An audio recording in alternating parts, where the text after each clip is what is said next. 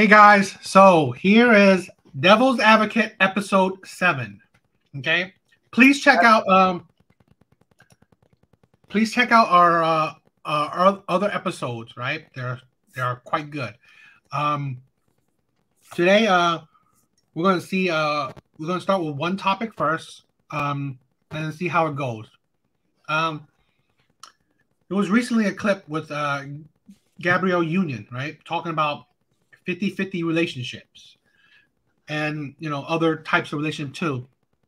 And I was also thinking about it too, where I was talking to a family member and I'm saying, like, women are so fickle, right? Women, they do not know what they want. I don't even think women know what they don't want, really. Because let's say this, women, I've said it too, right? You could have a 50-50 relationship and women will say they don't want that. You could have a relationship where a man stays home, a woman goes to work. They don't want that. A relationship where a man goes to work and a woman stays home, and they don't want that too. The problem is that women don't even know what they really want. And then when they're in it, they're not even sure if they want that. So it's like, it's such a, especially with modern women, with being so free, with having your own, you can have your own career, all this stuff, and all men with the internet, it's widespread where you can, always have access to a wide range of men, that I believe it's poisoning women's mind. Where, again, option is actually, having so many options is actually a detriment, where you don't even know what you want. And then, women go through the hassle of like trying different relationships. And then at the end, they're 40, they're 50, and now they may know what they want.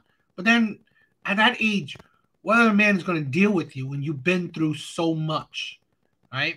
And that's where I say it again, the delusion of women. But we'll talk more into that. But we'll go into the first the clip of what Gabrielle Union was saying. What are your thoughts? Well, but what are your thoughts on, like, what I said just now a little bit? So everyone goes through stuff as they age in life. And I don't think it's fair to say that the human experience lessens a person's worth. That's rough to me. So well, hold that thought then. To experiment and try out things before we figure out what it is we want and where we want to be in life. And so I don't know. We'll dive in a little bit more into that thought. Okay. Let's show the clip. This is the thing that went viral, online a little while, like a day or two ago. Mm-hmm. Not using my anxiety and scarcity mindset to be my engine, which is hard. It's weird to say I'm head of household, because in this household, we split everything 50-50. But in the other households that each of us have to support, it puts this, there's always this like gorilla on your back that it is like, you better work, you better work. You gonna sleep in? Somebody might not eat. You gotta work. And it's hard. It's hard to let that go. So I'm working on that. That clip surprised the internet, especially with women, where she's thinking about, wow, she's actually going 50-50 in her relationship. But you have to, I think most people didn't know. I don't know if you know, right? Do you know about her past relationship? I don't know much about her past relationship. So she actually admitted to cheating in her last marriage, right? Mm-hmm. But her perception was, because she was pretty much the breadwinner, what she was saying, she was the head of the house. So in her mind, she felt that being the head of the house gave her the opportunity to do what she pretty much wants, because she's the boss. And that's the thing where I was saying, right? Life experiences can damage you. Where now it's like, this is her way of thinking. So now it's affecting her her next relationship where now she has to like, because now she feels like it has to be 50-50. So I won't, I don't know, I guess fault her, right? Because if it's not 50-50, then I feel like I'm the boss, so I can do what I want. And she pretty much said that in her last relationship, about her last relationship, where, yeah, she felt like she was the man in the relationship. She felt like she had the right to do whatever she see fit because, again, she was the provider in that relationship. Question before I offer any thoughts. If you're the provider in the relationship, do you think that's the case? Let me say this, right? I'm not really for cheating, so that's not what I'm talking about. Yeah, agreed. I would say that with modern day society, we put so little emphasis or importance on being the provider. People don't understand that. I do believe that when you're the provider, you are the head of the household. So I believe in not dictatorship, but I do believe in leadership, where how the family goes is up to you. You can listen to your wife or other people's opinions, but the end direction or the end results, that is up to you.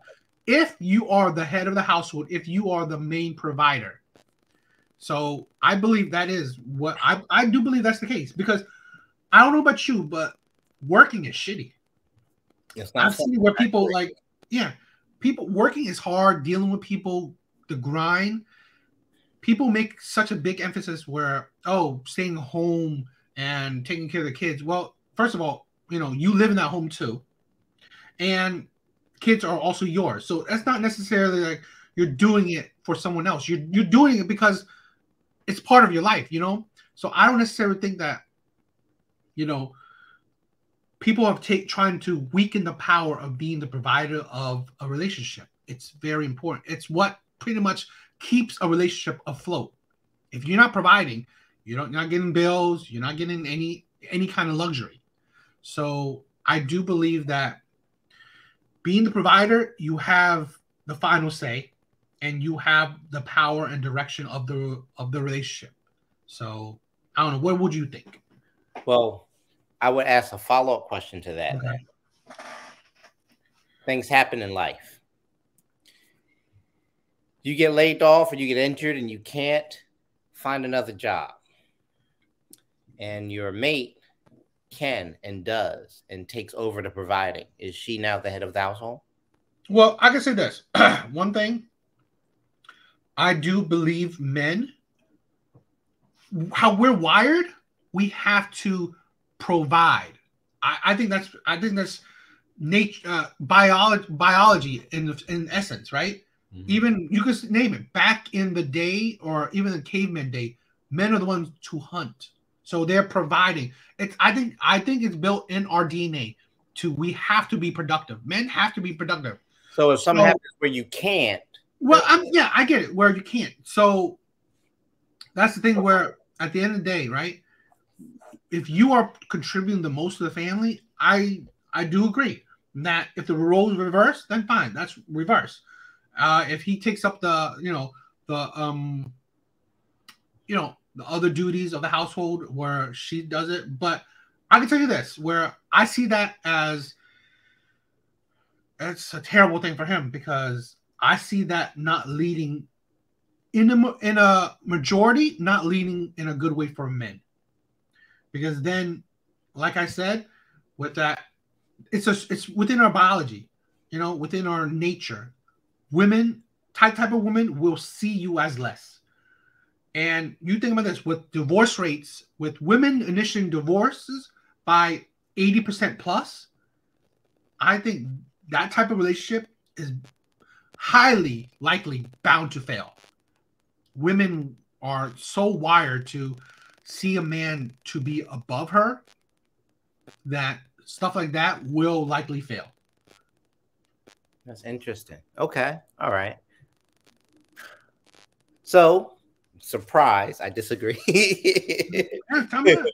But I think that's because I think the clip we're going to look at next or later will go into that a little bit. So I don't want to jump too far into it, but I will say that I don't think that being the provider necessarily makes you the head, or being the number one breadwinner makes you the head. I think that's something that needs to be discussed when you're agreeing to marry someone. But because I am religious and old school, I do think the man is the head of the household. But a good head of how could you say so? How could you view thinking being the provider, the main provider, does not mean being the head of the household? So, because then, okay, do you think that if a woman, that doesn't make sense with you. I can't do. So if you think a woman's providing, she's still not the head of the household? So from my background, a woman providing for her children, yeah, a woman can definitely be the head of the household. A married couple can decide that the woman is going to be the one to make the decision, but I think the head of the household, whether they provide or not, is the one who makes the final decisions, right? Yeah. And just because I'm religious, classically and biblically, that's the man. And but do you think that's because usually that's the man, but it's because usually the man is the one who's providing? No, it's because if we're speaking religiously, right? It's because the Bible says so. Yeah, but that's God's arrangement, and that makes it the man's responsibility to be the provider if he can. But what it really means is that the man is the decision maker, like you explained, like a head of household makes final decisions. Yeah, they're responsible for doing what's best for their household. So even in the family I was raised in, right, there were times, not often, because my father was the primary provider, but there were times when he was down and wasn't able to provide, and my mother stepped up and put in the work. But the money she brought home, he made the decisions about what to do with primarily. You see what I'm saying? But I kind of think that maybe you are not getting what I'm saying. Is that okay? See, I think the issue is that with marriage, the vow of marriage, right? Through rich and poor and shit like that. So that's the thing where I'm saying that if the roles is permanently reversed, where she's now purely providing for the rest of, if this family works out, right? If this imaginary family works out, she's providing for the lifelong of this family, while he's now pretty much the housewife in a sense, right? Or the house husband, as they're calling it now. So that's what I'm talking about. Then that's different. Where, yeah, I do believe a woman should, be with a man through thick and thin. If he's down and out, well, of course she should be the one helping the family and pushing him up and stuff like that. But that's also the process where a man is trying to still build himself back up. If he lost a job, build himself back up to becoming what he was before or better. So that's the thing. That's the caveat where I think it may be more in line with what you're saying, that, yeah, your mom is providing, but she's your father's still the head of the household. But that is a dynamic. It's not a permanent dynamic. So both parties know that. But you're saying the primary provider or the money maker is automatically the head of household, and because ultimately the woman, that means the woman is the head of the household. I just think that it's the one who's, let's say this, I'm saying the one who's keeping the family afloat, right? So in general, that would be the provider.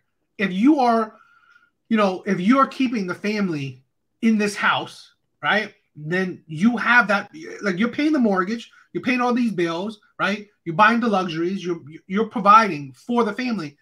I believe, yes, you have to. It's naturally where you have the say on what goes on, because it's really your money that you're putting into the family. So money, the only thing that dictates provision or keeping a family afloat? let's say money's the main. I mean, come on, let's not be philosophical. Money's the main thing. No, without money, you can't do anything else. I mean, you can make. I mean, like, let's say without other stuff, yeah, you could compensate with other things.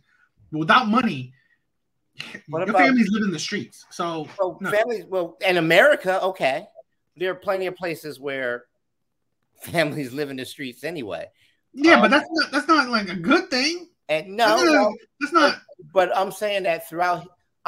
What I'm saying is that I don't think that that your financials dictates the structure of the relationship. No, I think maybe you're saying differently. That's what I'm trying to say.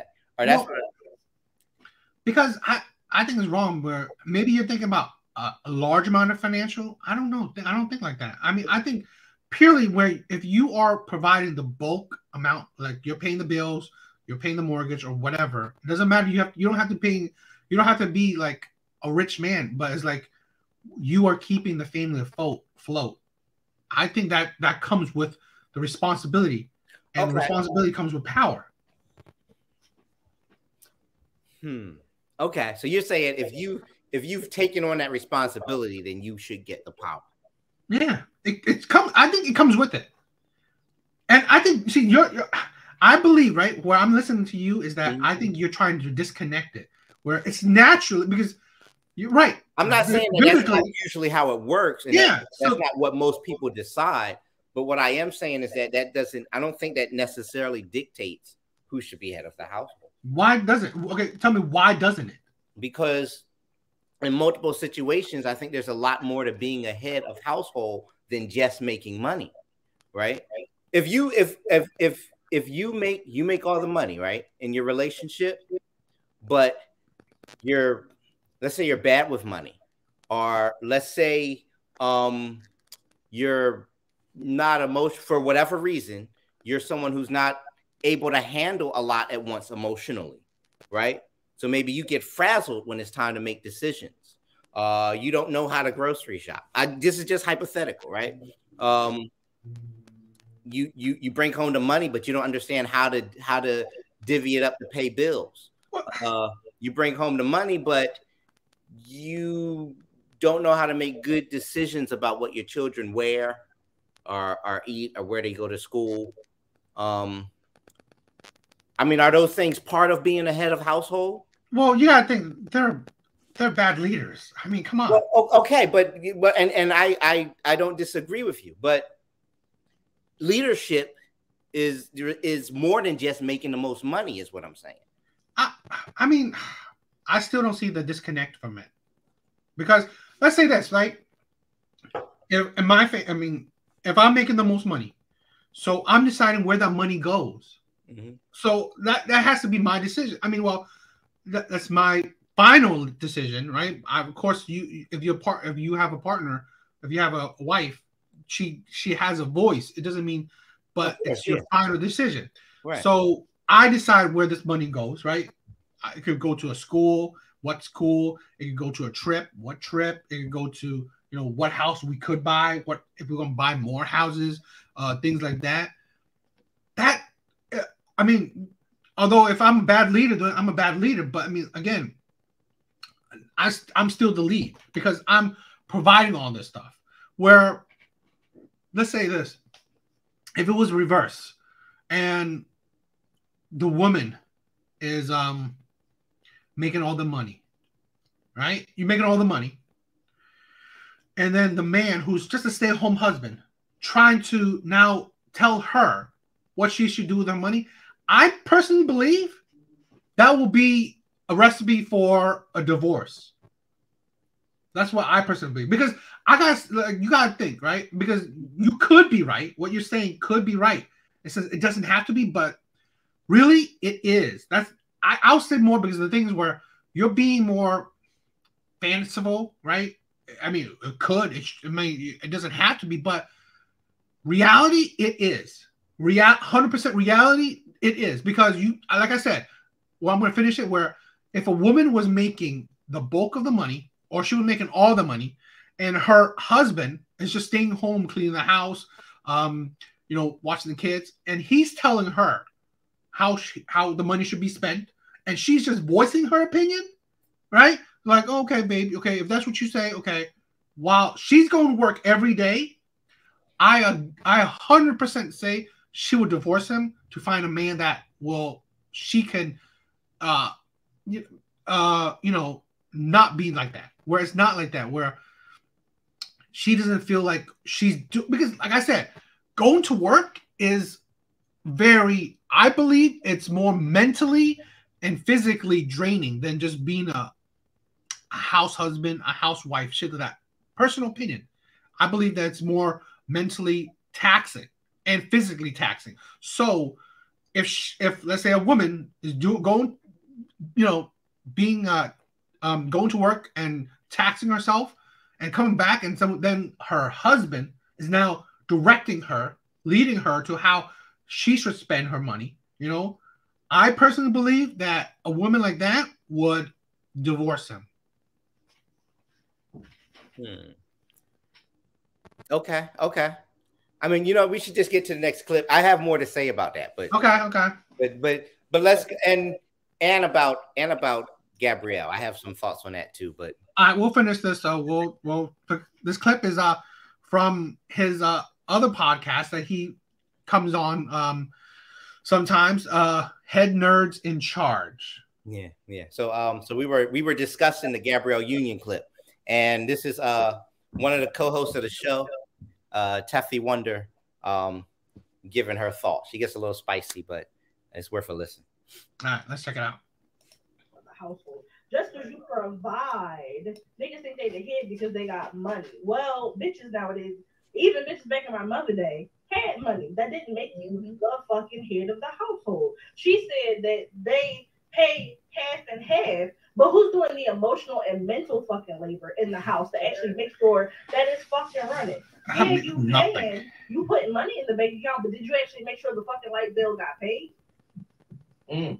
It's called partner. I mean, like, what credit card statements are? My fucking. See, this is what great. This is what modern delusion women are like, right? You guys say then, okay. You see, people forget that partnership in a marriage doesn't necessarily mean 50-50. Where, okay, yeah, he made the money. Well, what are you doing? Just watching him then? You're just watching him. He should make the money and now pay and like physically go to the paying the bills. You know, going to the website and paying these bills. No, this is where you actually contribute, you know, where, okay, he makes the money. A woman will go online and pay those bills with the money that he made. That doesn't make you all that special. I say this, emotional, that's ridiculous. So your family is not going to eat on emotion, right? They're not going to satisfy their hunger from emotion. Ridiculous. This is why I said that if a man does not make much money, they will chastise them. But if they're making the money, now they're saying, oh, you're not being all these other feminine ideologies that need to be felt too. And now I see why you're saying what you said. Because you're catering to women. Oh no, I've had this opinion already, and I don't know. I'll talk more after you, but you go ahead. I like that. Nah. You said I don't want to use no real example. No, but for real, I tried to put my son's dad down, but when we were together, the nigga didn't know where his fucking birth certificate was. I had to tell him when he went on job, interviews and shit. Happy. Real quick, not to interrupt your flow, but dead ass. Mama ain't have it. Dead ass. I used to hand over the bag and be like, I don't know how to pay the bills. That was always my then wife's responsibility. I'll give you the bread, but you're not wrong. You're not wrong. Listen, Social Security cards. That's what I'm saying. Y'all don't fucking know, wouldn't even know how to request a fucking copy of your birth certificate. Your bitch has to fucking do everything for you. Have to teach you how to do everything. And so before y'all talk about running households, just because y'all niggas surviving on your own, don't make you the head of any fucking thing or that you could run anything. That's ridiculous. Okay. Come on. Explain. You talk before I talk. I want to. Yeah. Okay. You tell me this, right? It's your friend. It's your friend. Yeah, but it's no one's fault for her picking a terrible leader. It's just her fault. And second, like, if he, let's say this, what she said, like, he doesn't know his passport or whatever, his birth certificate. Okay, great. She knows where it is. You make it seem like if a man is the leader of the household, it's 100% everything him. That's the thing where I fault women where they say that, okay, what they contribute means that he's not the leader of the household. No, it's that you're contributing part to something that you are in. You are in a relationship. A relationship is not just one person. So, and being a leader, see, it's like, I saw this, is there still more to this clip? I don't think so. I don't think you have to go any further. Okay. I So don't remember what's next, but I think so we gotta think, right? Mm-hmm. I like this analogy where a president and a vice president, Mm-hmm. they still put in effort. A vice president still is not like, I don't know, a nobody. But at the end of the day, it's the president that does the final decision. But vice president, he does things too, you know. So it's not like you're the president, or it's not like you're the king and then there's no one else with you, right? You have no one else to, like, I don't know, what is it called? That says anything, right? So your rule is it's 100% you. So if it fails, it's 100% your fault. Mm-hmm. It's a relationship where, that's why I said that people think that it's different with how it should be. I've said before, right? Where we should take traditions, right? And actually just modernize it in a bit, right? Put it in more of a modernized lens where, yeah, a man is the leader of the household. He provides, but he doesn't have to be like, it doesn't have to tell you when to bark and you will bark. That's not the same thing, right? It's that I'm telling you, I've been in a relationship where if I say, let's go right, and she, let's go left, what are we doing? We're fighting, right? I'm arguing, she's arguing. That's the thing. There's a difference where it's a leader where no company can have two bosses, right? A company has always one boss. Mm-hmm. We have other CEOs to give. Like, so if I'm saying let's go right, and she said, babe, I think we should go left.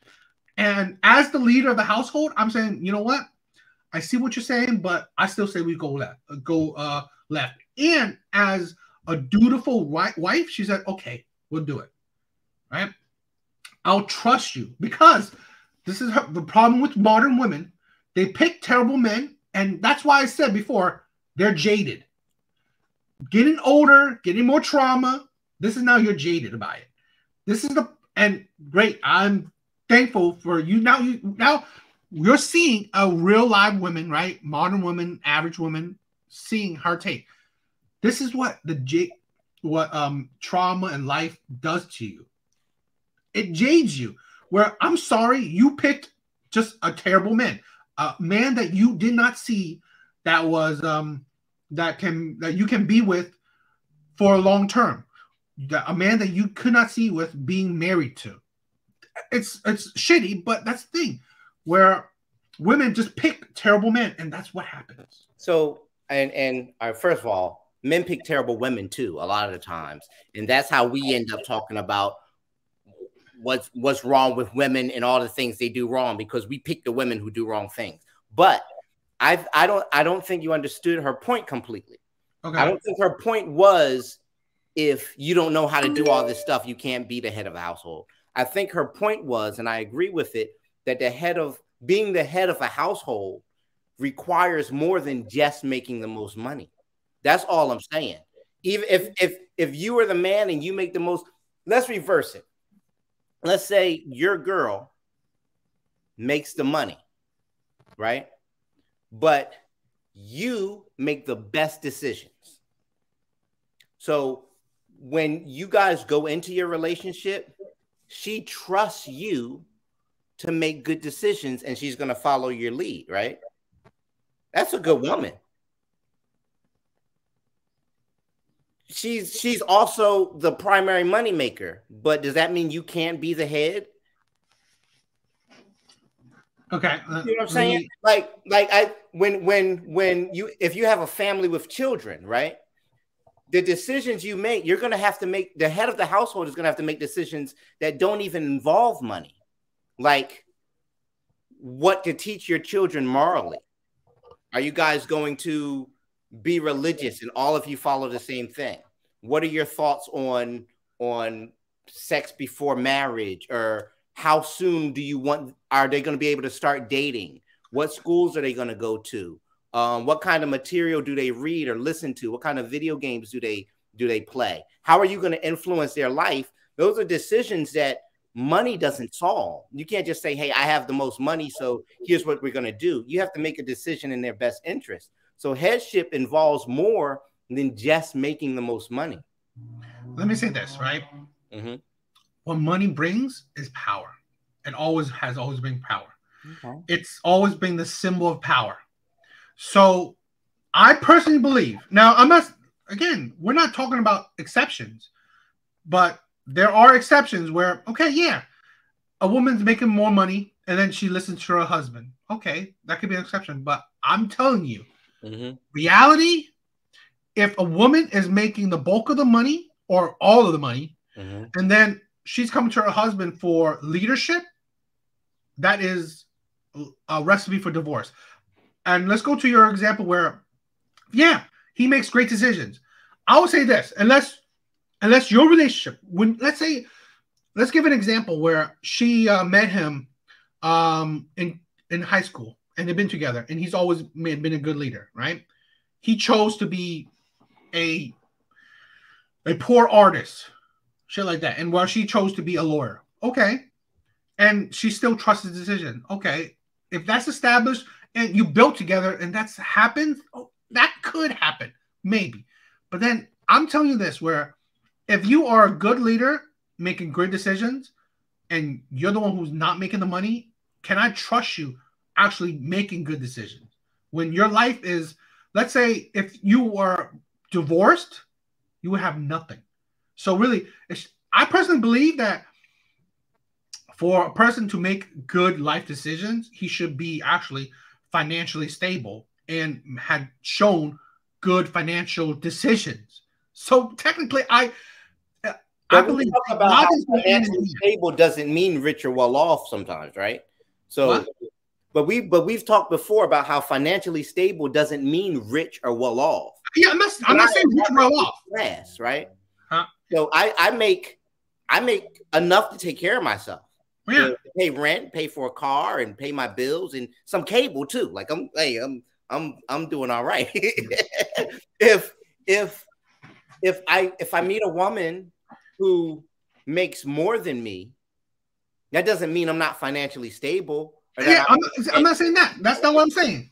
Yeah, okay. That's not what I'm saying. But I'm saying, like, if you met a woman that's made more than you, the likelihood of her looking for you for leadership is very low. Okay. Well, okay. All right. And see, and that's where I say sometimes men pick the wrong women too.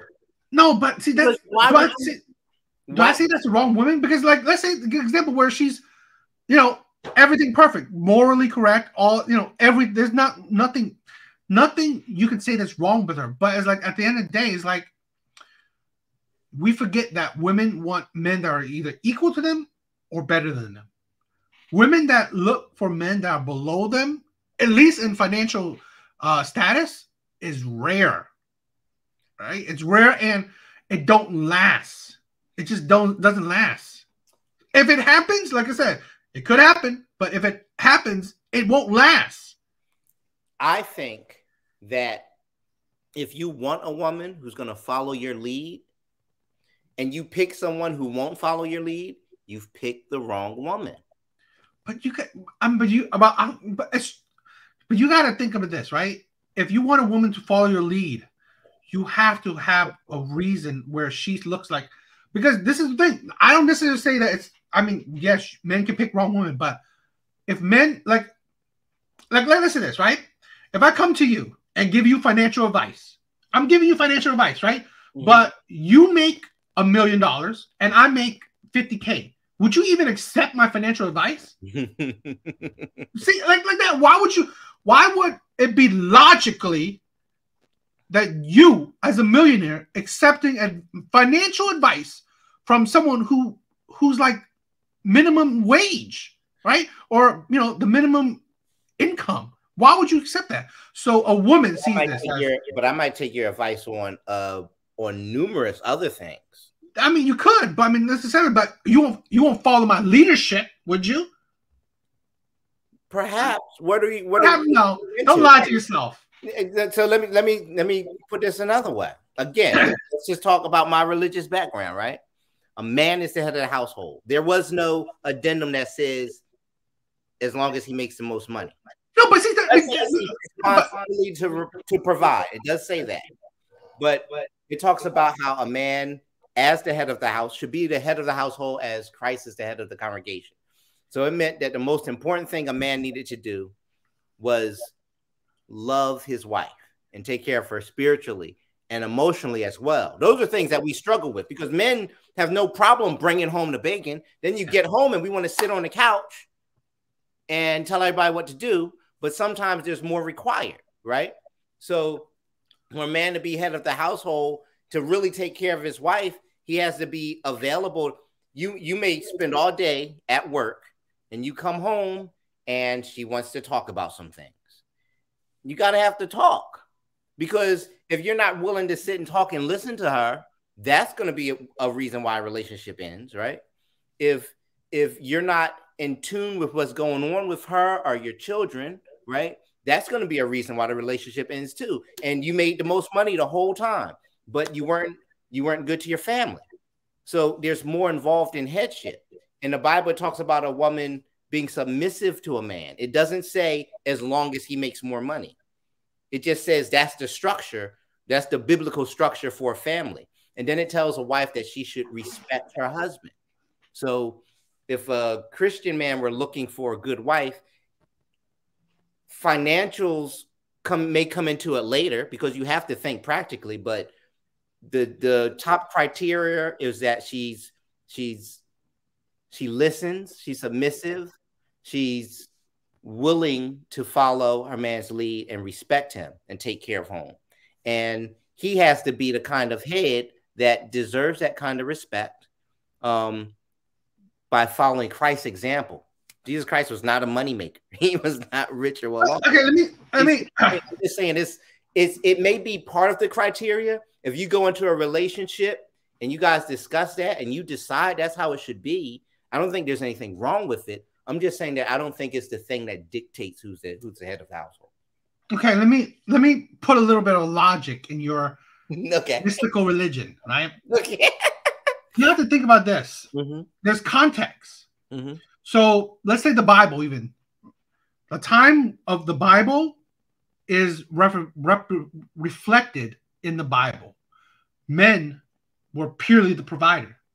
No such thing as a woman that even provides a little bit, financially or otherwise, right? There's no such thing. Definitely not during the context of the Bible. So I believe that there's no need for an asterisk because people don't realize that, there could be. They would think 100% a man will provide. A man will bring home the bacon 100%.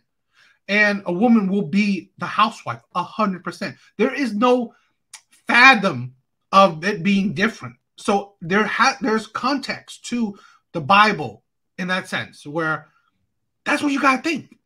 That's why there's no asterisk. Maybe it has to bring home the bacon or maybe not. It's because it is already inferred that what about the requirements for a head? Because let's say that you said Jesus Christ, right? Mm-hmm. I'm not religious, but at the end of the day, if he was, let's say, a homeless man, had no abilities whatsoever, no one would follow him. He had the powers still. And I believe that's symbolic in the instance that people follow him because he had power. And I believe symbolically, power is what represents head of the household. And in modern day, what really represents power is money. I'm not saying it's the end all to be all, but I'm saying that's what will signify you as, it's like, again, it's a symbol. Why you're the head of the household is because you have the power to provide I mean, Jesus displayed power, but he gained followers when he talked about how we should live. So, but yeah, but you gotta say, right? Like I said, no, but see, that's the thing where you're saying, right? Money is the power, while the leadership, the things how the person is, the morals, the characters, whatever is what you said, what Jesus is doing. But you have to back it up, right? No woman is just going to listen to. That's why you see it in society where if a woman is the millionaire and the man is the bum who makes no money and stays at home, it is rare that she will follow his lead because he has no representation of power. Period. And I believe I'm using Jesus as a symbolic symbol where he had the power to back up his word, where his followers listen and then actually pay attention to things he said and follow his leadership. But the power is there, so they trust it and they believed it. I think they respected him because he lived by what he taught. But they follow him because they see that he is someone. Well, I don't want to sound bad, but like magical and like because I personally believe if he showed he was just a regular person, nothing special about him, and he just showed morals and characters, I do not believe it will become a religion. It will become maybe like a following, but a religion that spreads out. You hear in the books where they describe the feats of Jesus, right? Because it backs up the thing where he is almighty. I believe someone who's not almighty and just a regular person spewing out, morally sound, advice or morally sound talking points does not a following will make. Well, I mean, if we were I don't want to make this a whole biblical discussion. Yeah. But if we were just talking the Bible, Apostle John wrote like 13 books of the Bible. He was an incredible teacher. He was just a man. He wasn't someone who performed miracles or did a lot of those things, but he led congregations because he was able to teach. He learned that from Christ. There are a number of scriptures where they talk about they were in awe of his teaching. And the only reason I bring that up is because I think that it is very possible in a marriage to be fit to lead, even if you don't make all the money. Now, if you want to talk about exceptions, it is an exception to have a millionaire and a middle class or lower class person be in a relationship at all. I don't think they even see each other. But most of us in the middle class, the difference in what we make is negligible, right? Well, I'm saying, okay, let's do it middle class where, okay, I'm making $50K and my wife makes nothing. Yeah, I still have, it's still, because like what you said, right? I think you said God. It's still an example of, there, even to this day, I can name so many people where, Hemingway, it's celebrityism. It's people, and there's preachers who don't have power, yet they have a following, but it's still without the symbolic symbol of someone who is powerful, you're not going to gain the religion. So I'm using it more. I'm not talking about, because I'm not, a Bible thumper. Yeah, I got you. I'm more talking about it's the symbol. Okay. Money is just a symbol of power. Okay. I believe women look for men for power, and that's what I think masculinity represents. But I think that because this is a more realistic example, right? A woman that makes $70,000 and a man that makes $45,000 get together. Yeah, right? That's a good sized gap, but they're both still middle class people, right? Yeah. Maybe the woman is the head of the household because she brings home the bacon and she's a decision maker, or maybe the man is the head of the household because she trusts him to lead, no matter how much money she makes. But I'll tell you, the difference is that it's in the statistics. I believe your example is rare. Okay. That's the problem where as as much as you want to be more fanciful, really nice and picturesque, women just don't do that. Women will not look to you for leadership when you show no power, when you show no example where, you know what, I can see this man as a leader. I don't believe it.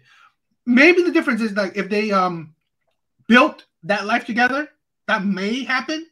Like I said, there are exceptions where, again, if they came into high school together, maybe that can happen. But the problem is that 80% of marriages are fouled by women. The two biggest reasons, right, are finances and infidelity. And I say infidelity, women cheat about the same rate as men. And I think women cheat more because they hide it better. But that's my own anecdote. But again, women cheat more than men, or women cheat about the same rate as men. So finances is a big thing. I mean, marriage wouldn't break up with only just if marriages practically 80, most like, let's say if 70% of marriages broke up just because of infidelity, then okay, I may agree with you, right? But one of the biggest reasons for divorces is finance. So if you think that because, a woman's making more, man's looking less, and woman's fine with that, well, the statistics, real reality of people do not show that. Okay. So, and that's why I think that like we are helping, right, facilitate stuff like this where we're giving people excuses in my thinking. We're giving people excuses where you choose the man, and I want to bring it back to your friend in a bit. And not to be mean to degrade her, but this is a problem where we're not teaching people, I think, or our children, I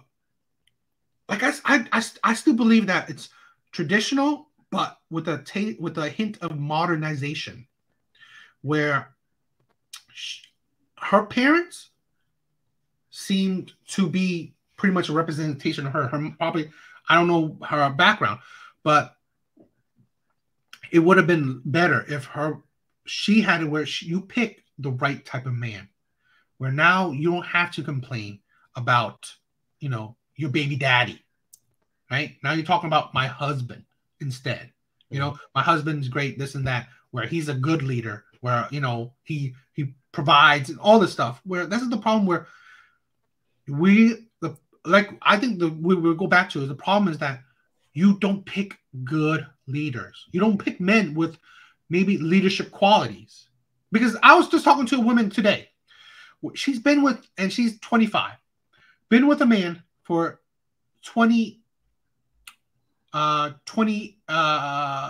years. And he pretty much brings more of the money, right? But she can't respect him because all he does is just pay bills. So that's one thing where you also have to think it's also more than just paying bills. I do agree with that.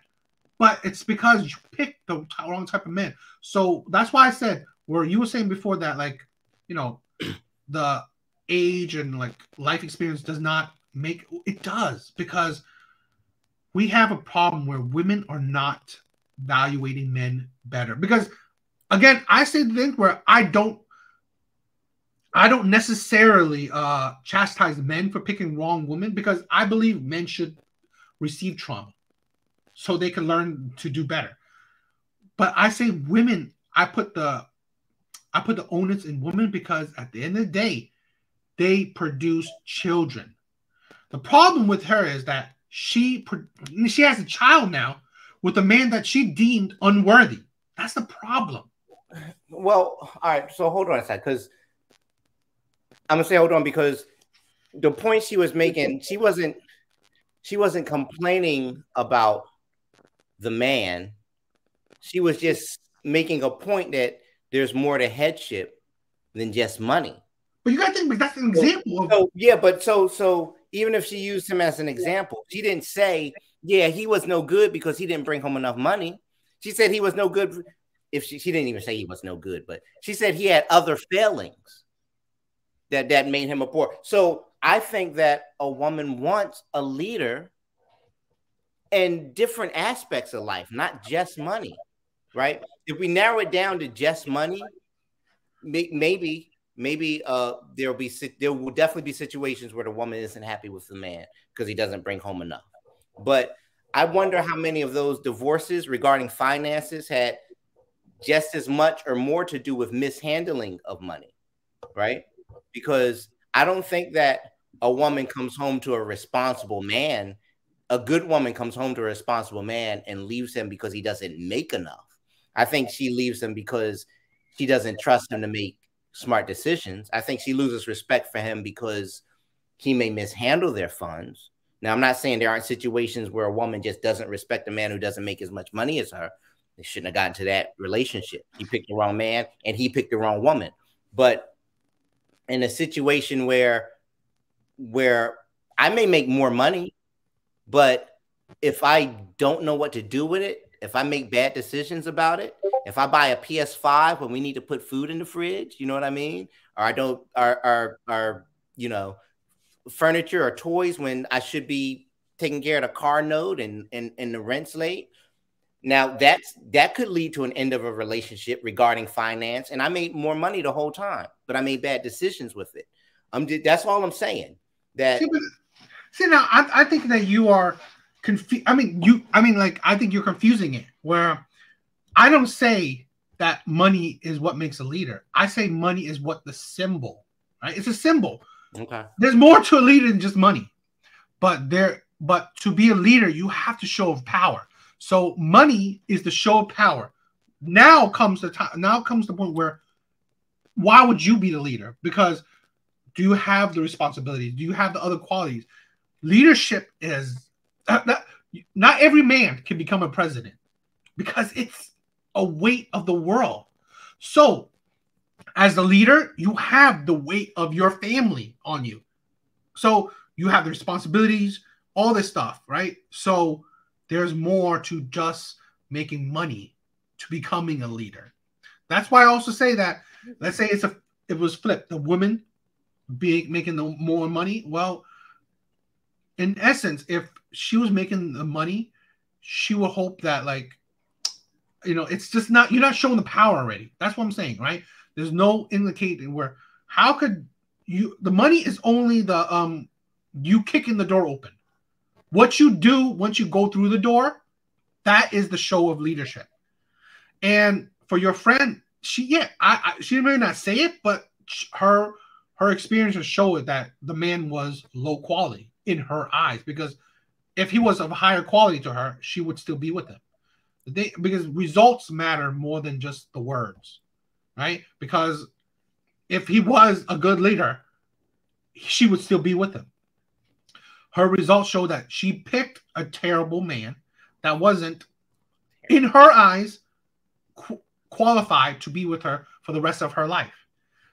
So that's why I go by results, and that showed you by the results, where women don't, and that's the problem where we have to, I would say, women have the burden of performance, because they are the ones who will create the family. Because now you have kids in it, you have to pick better. Men, I say it, it's not the biggest thing for men to, men should pick better. But if men picked, let's say, a terrible woman, okay, you know, he didn't force her to have a child. He didn't force her to create a family. So that's the thing where, at the end of the day, you have to burn a performance. You create this family. Now, if it breaks, you broke it. Because you chose the man, and two, you created the family. So that's where the burn performance is. That's why I said she chose a man that is not worthy to lead her. That's the thing. Okay. All right. We've talked a lot about I think what defines a head.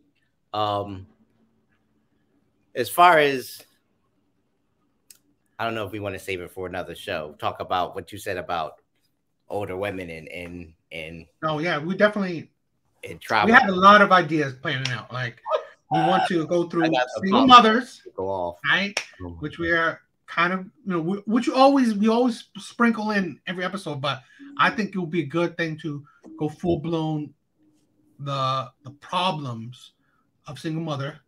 And about women, older women and stuff like that. It's not a good thing, because literally the conversation I had with this woman, right, because she's 25, I say, you are wasting your years. You're wasting your youth on a man that is not valuable in your eyes because he's slacking as a leader. And that's the thing where we could always do this in another topic too, where women give terrible advice. Women, I believe most conversations women have, you shouldn't listen to.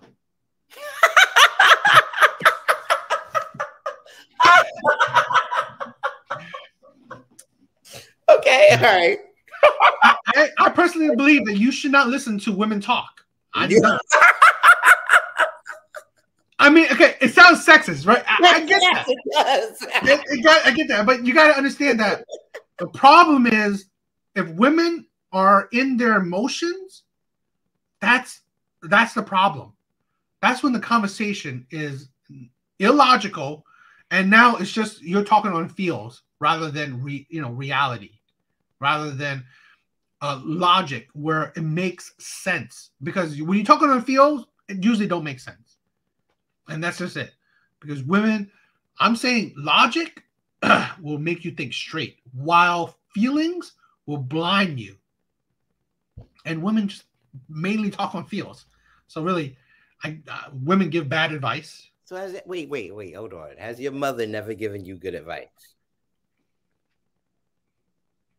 No. Get out, Dad. No. My mother... Advice? No, she hasn't. She hasn't taught you anything that you carry with you. Like, you know what, you're right. Your mom was right about that.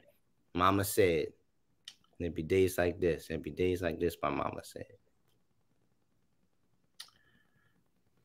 Not really. We got to really go into that. All right, we got to... Okay. Tell me, what's an advice your mom gave you that was good?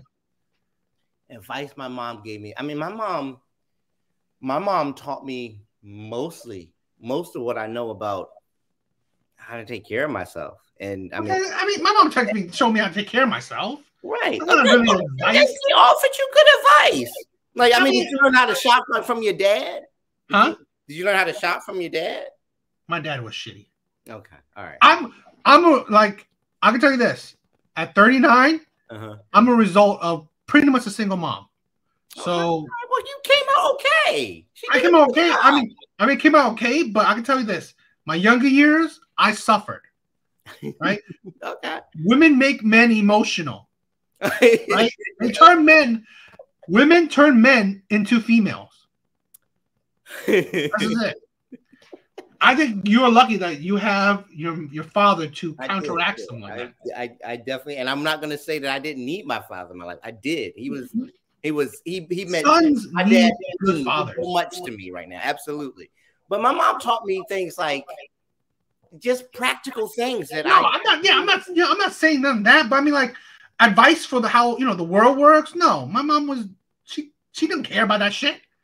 But yeah, okay. Cook, clean, or take care of yourself. Okay, okay, that's not what we're talking about. Okay, all right. No, but I mean, this is why I say it again. Where, although I'm not her friend, right? Your friend's friend. Mm-hmm. I would give her better advice. Where, well.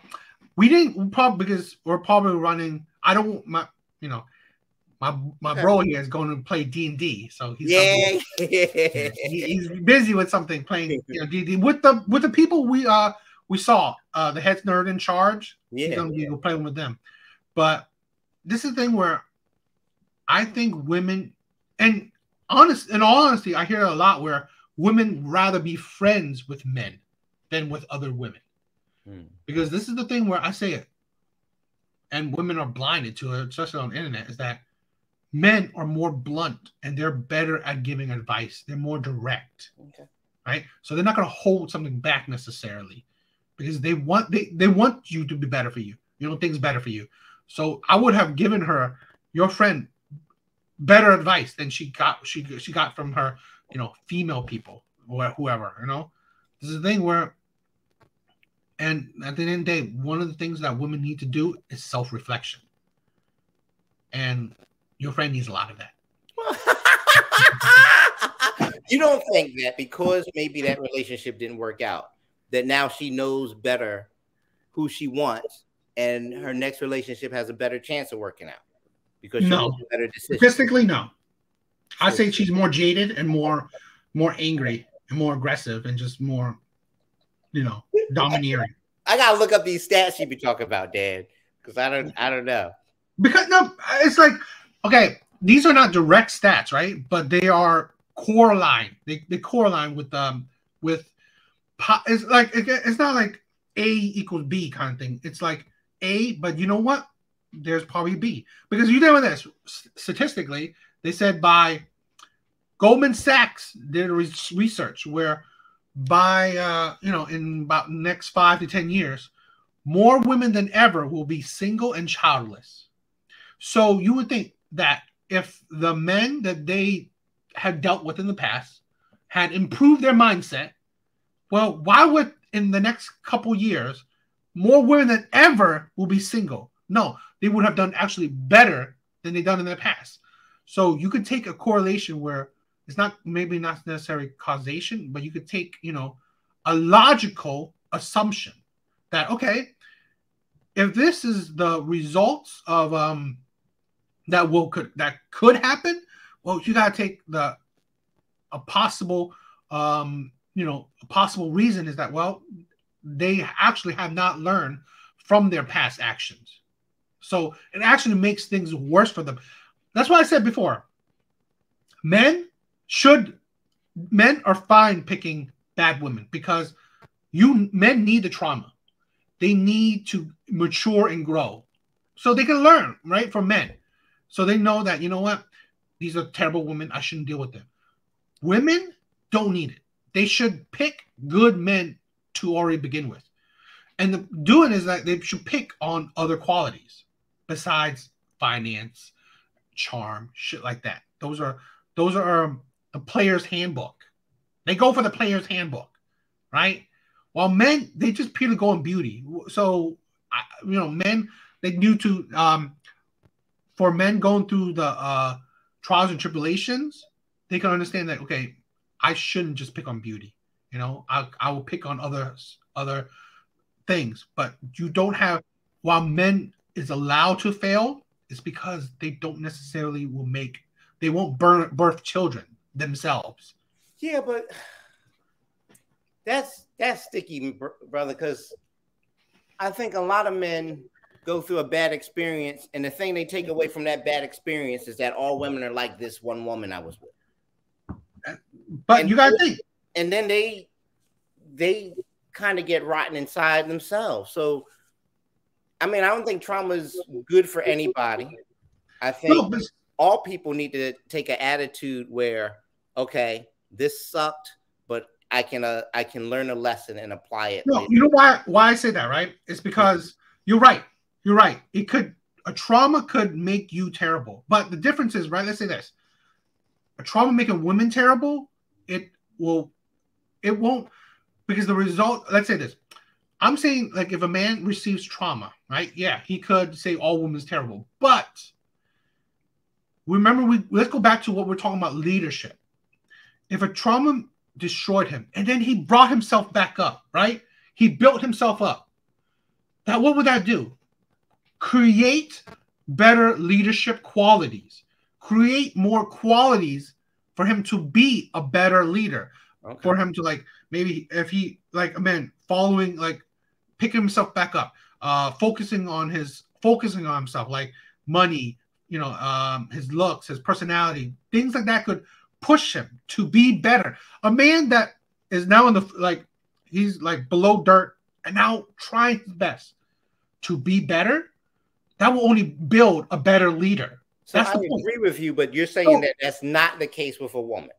But women don't need to be a leader. Build themselves. Women don't need to be, because technically, or I don't know if I say technically, but hopefully naturally that women just be feminine. That's the thing where femininity, right?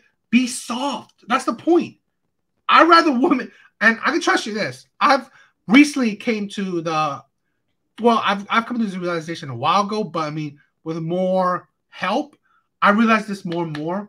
Strong, independent women are toxic. They are toxic to the culture, toxic to the world.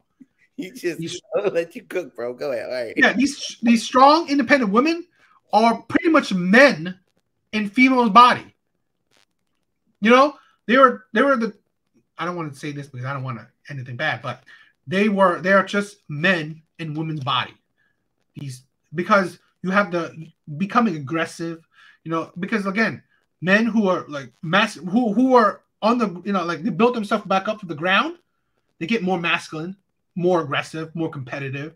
You know, they are, but they also learn to, like, you know what? I don't know, be smarter, be more mature. So it will help them mentally. Masculinity is not a bad thing in men. It's a good thing, right? So really, men suffering and then becoming stronger because of it is a good thing. Women who suffer and then try to become stronger in it, that's not femininity. That is the result. The results will become masculinity. Again, no disrespect to your friend, but because of the trauma she felt, even in this clip, she's a lot more masculine, not soft, right? And that's the thing.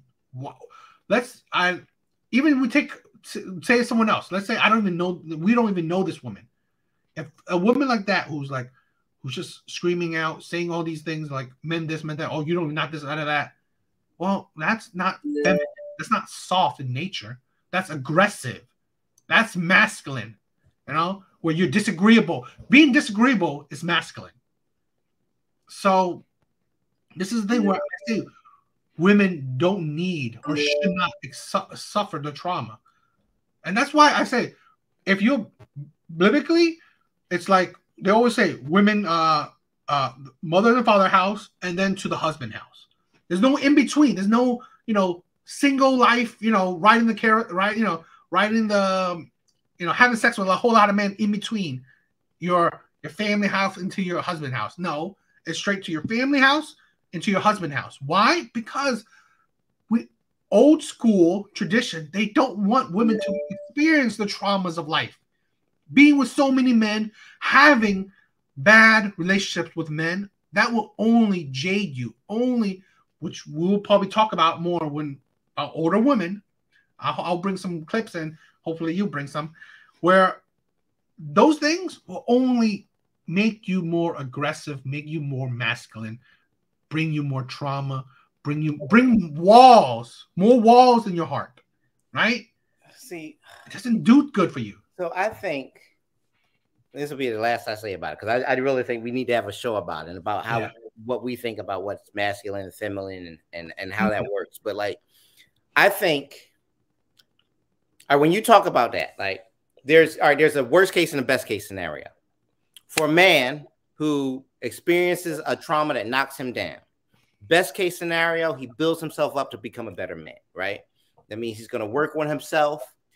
He's going to remember what he learned from his experience and make better decisions. He's going to help others to do the same. I don't think that necessarily means he's going to be more aggressive. I don't know if he's more masculine because he's tougher toward people, but he might be, because I think sometimes expressing toughness is actually a sign of weakness. I think a masculine man can take on more. I think that he might be better with responsibility. I think that's masculine. But either way, the best case scenario, he becomes a better man. The worst case scenario is he becomes a toxic man. He's bitter about the trauma he went through and blames it on everybody else. Yeah, I think it's the same with a woman. And I think that what happens when we make this argument is, you're saying, all right, if a man experiences trauma, he can build himself back up, best case scenario. But if a woman experiences trauma, this is what happens. And you're only describing the worst case scenario. The worst case scenario is the same for a man and a woman. They're still bitter about what happened to them, and they act out that way. The best case scenario for a woman who experiences trauma and builds herself back up is she learns to make better decisions. No, because let's say this, right? I think that's false. Because you don't think that happens. Okay, again, I say majority of the times it doesn't. There's also exceptions, but majority of the time, like I said, right? We use example of marriage. Well, women, they don't make good choices. They don't make good, they don't make good decisions if they are traumatized. And no, I forgot. I'm not going for the marriage part.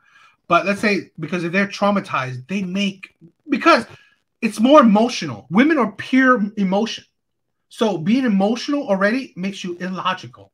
So they're not thinking straight regardless. Even in a normal state, women don't think straight. So,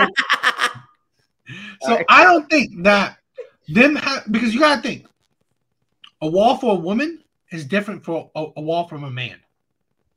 I believe so.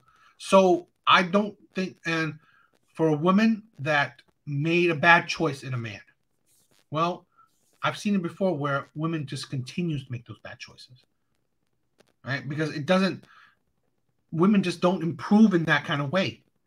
And then let's say this, if a woman made a bad choice, well, she also has the risk of your bad choice also made a child.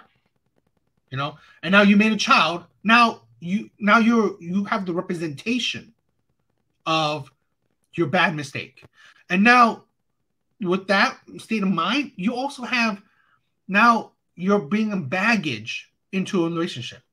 Where the difference, let's say with men, where being stoic, men hold it in, right? Men, I think being tough is actually an important thing where you hold it in. I'm not saying, I've said in other episodes or other thing where men make it more modernized where, men can hold it in, but modernize it where you process it and make yourself better. That's more modernized. Just don't hold it in until you let go of it. Hold it in. Maybe don't hold it in. Maybe go to therapy. Yeah, I agree. But I just feel like you're saying that the norm for a man is the best case scenario, and the norm for a woman is the worst case scenario.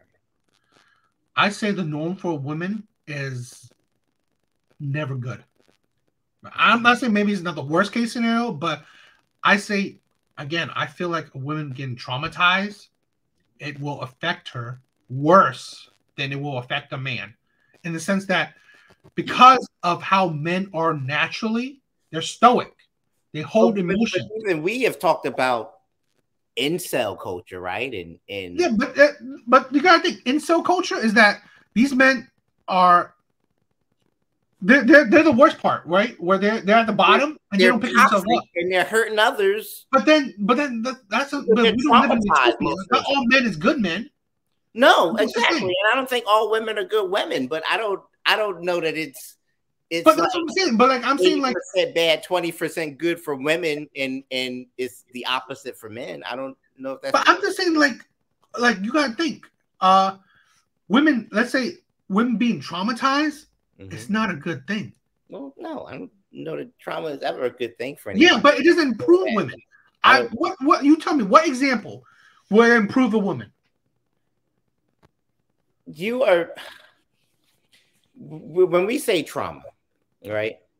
We're talking about the same traumas for men and women, right? Okay. Yeah, let's say both of them and let's make it about both had a terrible relationship. A man and a woman are in a bad relationship. Yeah. Okay. And you're saying that a woman comes out of a bad relationship and most likely she's going to become a worse woman because of that bad relationship. Yeah. But a man is most likely going to become a better man because of that relationship. No. I didn't say that. I didn't say most likely. That's what I'm saying. Okay. I'm not saying that he'll most likely become a better man. I'm saying that for men having trauma, because like I said, if he picks himself up, it will improve him drastically. So you said the incel community. if these low bottom of the barrel men will pick themselves up to be the best they can be, they will have that reflection, right? Where they were at the lowest and now they physically, mentally made themselves better. So let's say an incel man became a high value 6-figure man. That man will be so much more mentally, physically superior, better, and have the qualities where, you know what, I would follow this man because he's shown that I can pick myself up from dirt and become this top percent man, right? That shows you that, wow, this man is amazing. I don't think that will happen. I'm saying that, but that given that process shows you that this man is a strong man. He's an amazing man. He's a top percent man because he picked himself from the lowest of low to become the highest of highs. That's why I said, I'm not saying most men would, because sadly, most men don't, right? I say that most men don't pick themselves up from the lowest of lows and become better. But if it happens for a man, it is exponentially better for him because he will become something that he should be, a good leader, a good man. So that's why I said for a man, trauma or, having going through things, I guess, is better, right? Okay. It's better for a man. Now, maybe what you're not thinking of, for a woman, let's say she's going for the lowest lows. We don't need a woman to be. That's the thing where I say men, women want a man that's an amazing leader. They should, right? A man that's proven himself to be a great man. Women want that. So the opposite, right? A woman that's what we said, a man cheated on her, broke her heart, shit like that. Her becoming what? I mean, men don't need her to become nothing, right? Men want her soft. So let's say this. Now she's grizzled. She's aggressive. Now let's say if exact same situation where now that man became a leader, why would I want a woman to become a leader who makes now have these qualities of her picking herself up, becoming, I know what I want. I'm a strong, independent woman. I'm the leader of the household. I'm like this and that. That doesn't. I'd rather her in the middle where she never even fell down, where she's still soft, more innocent, less jaded by the world. But then you want That's a baby. Most men want. We all live, and as we live, bad things happen to us that we got to pick ourselves up from. Yeah, but it's true. You pick yourself up, right? You got to think, right? The difference is that even let's go back to biblically, men marry women earlier. They, like I said, household to the husband's house. That's how it worked biblically.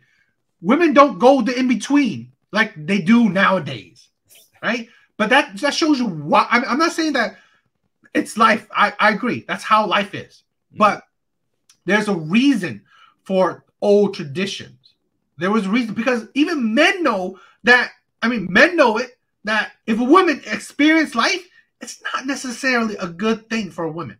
So that's why they rather house, parents' house, husband house, because you going in between, that could ruin your step to becoming to going into a husband house, because then you're in your own house. That's the thing where I think you're missing the point where, again, what women want and what men want are two different things, right? Women want the grizzled or the man that picks himself up, becoming a high value man, becoming a better man. Women are naturally already valuable. How they are. Women have natural value. When they're born, they have natural value. So the innocence, the purity, the gentleness, all the gentleness, the femininity. That's what general men and most men want is that. Most men don't want her to experience dozens of heartbreaks, to be cheated on, to be going through trauma. Most men don't. So really, men rather her not experience life without them. I think our disconnect is how we define picking yourself up. I think a man who's gone through some tough times and picked themselves up and they become a six-figure man. Well, good for them, but they're a crappy six-figure man. They exist, right? So how much money he makes isn't. I'm not just saying the money part. I'm saying the whole package. I'm saying the whole package. But then you don't apply that to the woman. Then you say, but the woman, if she picks herself up, she's automatically going to become this, toxic, jaded person. Okay, you tell me, right? Okay, give me all the time. But how about tell me, okay? Her picking herself up, what would make her better in a man's eyes? What her picking up? Because I can tell you this: a man that picks himself up shows determination, which is a good thing. If he becomes a valuable man, that's a good thing, right?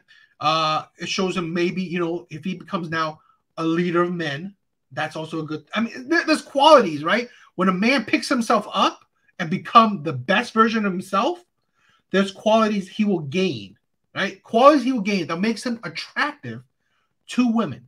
So you tell me what you think that, let's say, a woman that's rock bottom picks herself up. What qualities does she now gains that will make her attractive to men? So say she's been in a bad relationship. She picked the wrong guy. He didn't treat her right? She's not going to pick that kind of guy again. So when I meet her, so hold on. So when I meet her, she's learned not to value just good looks and charm over somebody who is actually kinder and makes smart decisions. She's learned that a real leader isn't just someone who isn't just a bad boy, but maybe it's someone who is compassionate, right?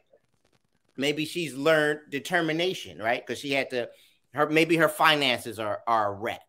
Maybe, oh my God, maybe she's had a child she's had to take care of now. Now, if she picked herself up, she's learned, okay, I made some mistakes. I was with an irresponsible person who didn't treat me right. So now I'm going to look for somebody who's responsible and will treat me right. I'm going to look for somebody who's more like Dan, who's right, who's kind, who's going to put work into a relationship to take care of his family instead of somebody who's fun to be around but not responsible, and selfish, right?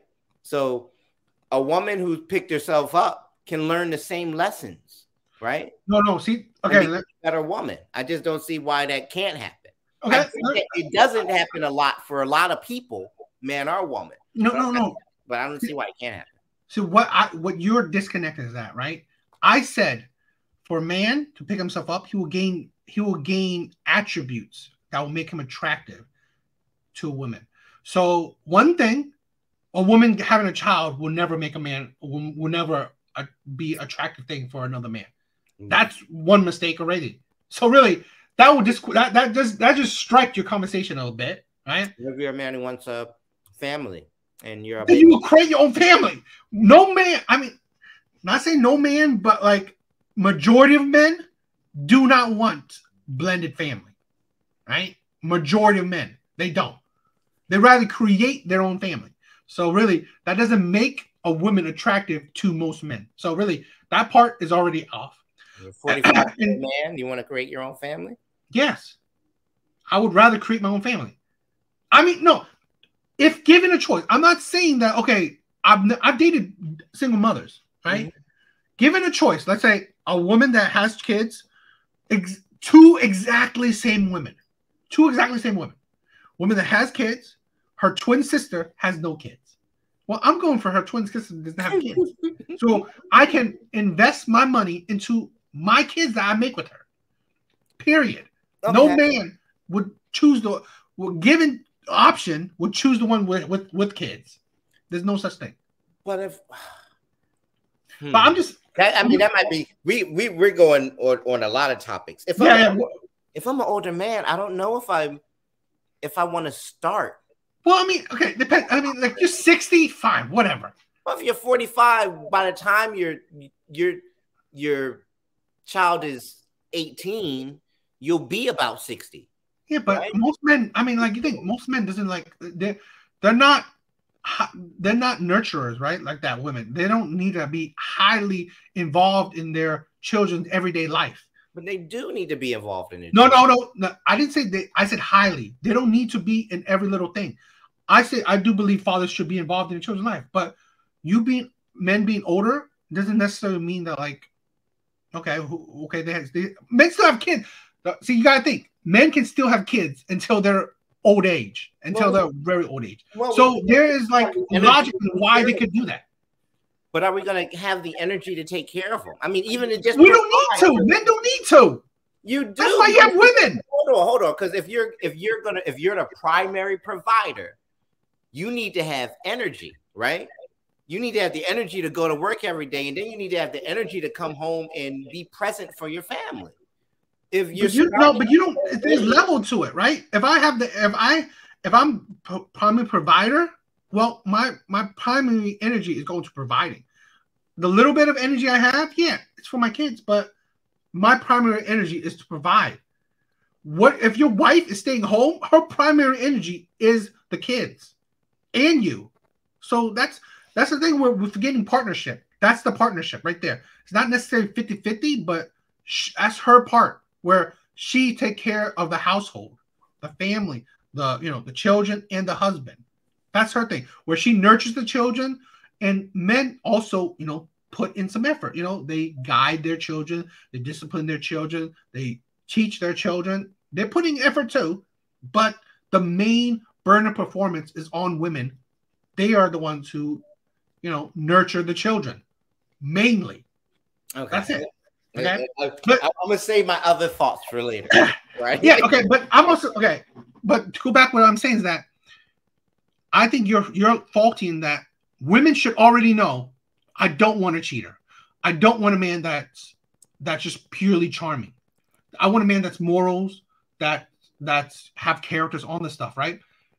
That's the thing where both men and women should already know. But the difference is that with men, it's fine that they don't know that, or it's fine that they don't care about that. Because, like I said, I mean, it's fine for them because what they do will just hurt the woman. It won't hurt the man. That's what you're saying. What?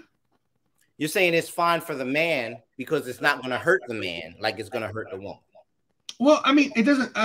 Again, like I said, it won't hurt a woman's, future as it would for a man necessarily. Because, like I said, it's better for a man to experience trauma and lift himself up to become the best version of himself, while women should already be like I said, when you're in your parents' house, you should already be the best version of yourself. Right? I think you should already, because there's nothing else a man needs a woman to gain. You wanted a man with more. I mean, like, it's funny that you're saying, like, okay, I said, do you need to be cheated on to know that you shouldn't be cheated on? No. You should already know that before you got into a relationship.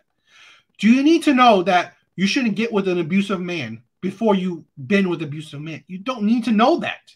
No, but the way men and women make the same kind of mistakes. You don't want to get cheated on, but you don't necessarily know how to recognize a cheater sometimes until you've been with one. I'm not saying you have to be with one, but I think it's if you're a man and you go to a relationship and your woman cheats on you, right? It ain't hurt. You recognize the signs in other women. And you'd be like, I'm not going to pick a woman like that because the last woman I was with who was like that cheated on me. And she did this, this, and this before she did it, right? So now you know. If a woman, of course, she knows she doesn't want to be cheated on. But if she gets with a man and he cheats on her, it hurts. And now she recognizes the signs in that man of a cheater. No, because there's different. Why should she know that automatically? But we are allowed to go figure it out. Because let me tell you this. Why? Because you are ignoring the fact, the natural characteristics of people. If I'm dating a man, if I was a woman, dating a man that's like charming, that's good looking, that's 6 foot tall, he knows a whole bunch of women. Well, I should know that this man, there's a high % chance that he's a cheater. So, but the difference is, let's say this: if a man gets with a woman that's a librarian, how is he going to know that he's going to be cheating? There's characteristics that that's naturally right for certain men. There's not many women that are charismatic or that show signs of she's a natural cheater. There's not. But men, there are. Let's say this: if I'm a woman dating a football player, I'm stupid. There's a 90% chance he's going to be cheating. What? Are you? I mean, come on. Would you think otherwise? Yeah, don't give me that shit. See how it's not the same the other way. That's what because we are different people. You agree? Men and women are different, right? Yes. Oh, well, then there's different things. There's just difference, right? Why do we always say that they're players, they're bad boys when it comes to men? Because those are archetypes. Those are archetypes. Those type of men, you can name them. You can see those type of men. A man that's charming, he's good looking, he talks to women easily. Well, I will give you a 60 to maybe 80% chance that he's dealing with a lot of women. I can see that. What's an archetype for women? You have the girl next door. That's practically it. You don't have the popular girl in school. You don't have the popular girl. Okay, that's great.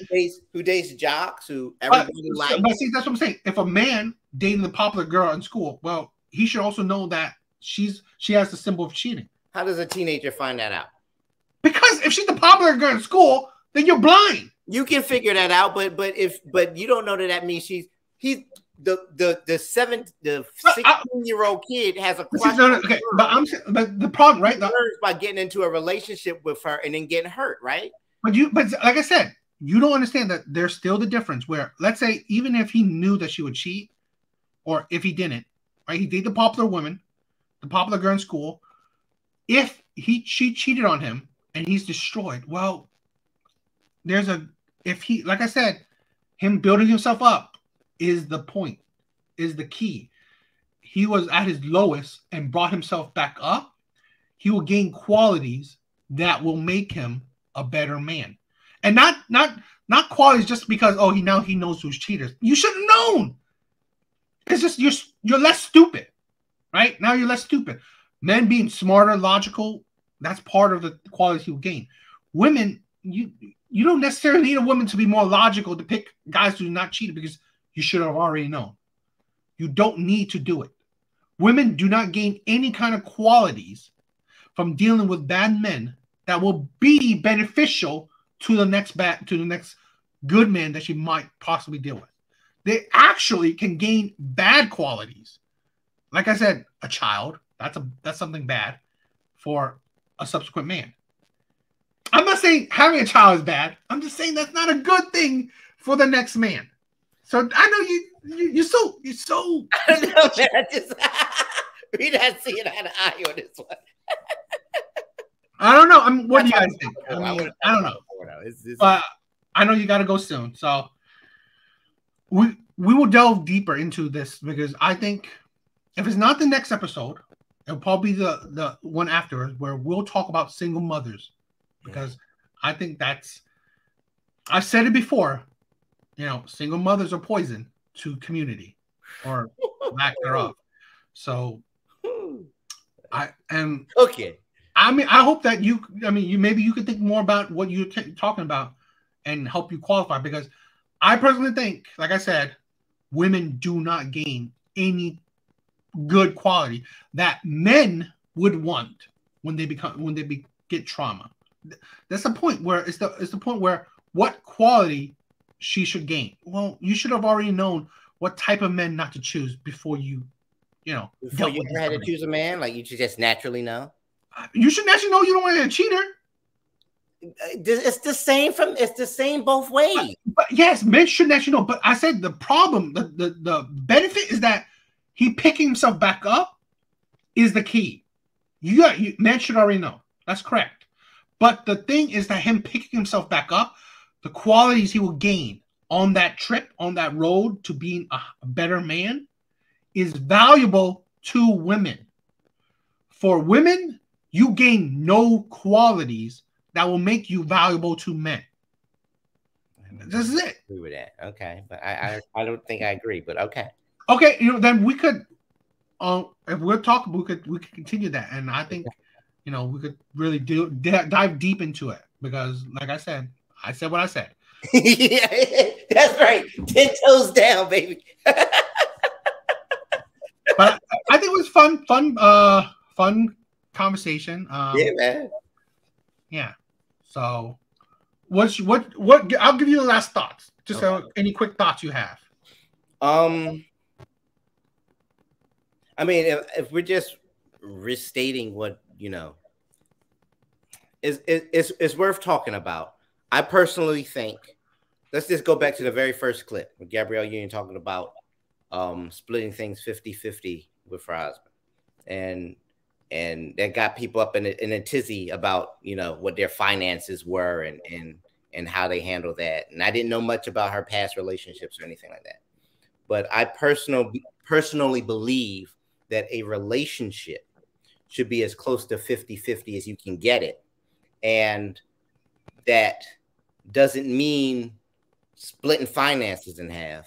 I just think that there are a lot of aspects to a relationship, and whether it's you handling all the finances and she handling a number of other things, I think relationships fail when it doesn't feel like it's really 50-50, like you're both not in it.